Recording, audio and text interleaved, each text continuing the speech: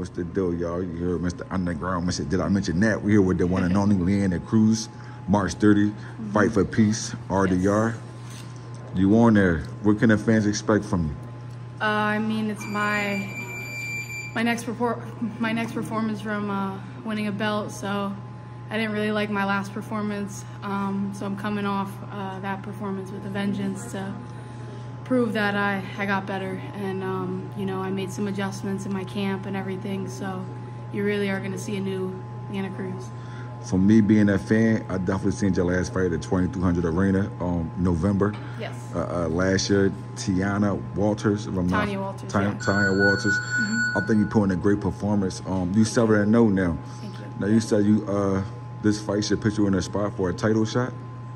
So right now, I just won the NABF title, and that puts me in the WBC rankings. Right now, I'm ranked number 11 in the world. So by the end of 2024, I'll definitely have a strap around my waist, but this is going to put me into the next step to getting a world title.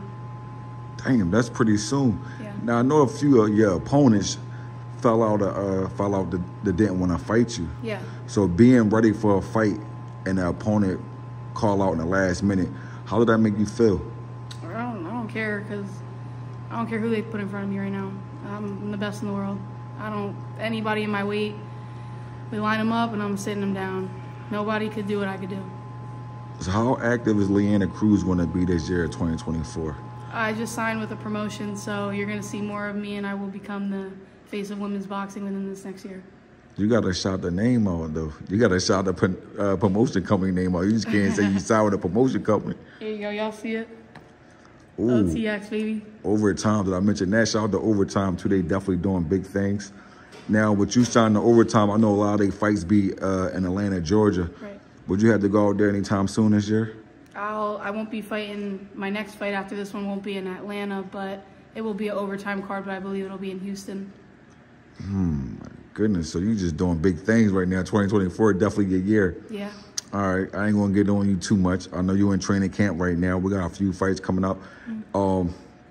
Keith Thurman actually pulled out the fight. So now Tim Tszyu will be fighting Sebastian Flandor at 154. Who you like out of that fight? I don't really know a lot about Tim Tszyu, to be honest, but I don't like the way Flandor fights. So I'm really not interested in that fight at all.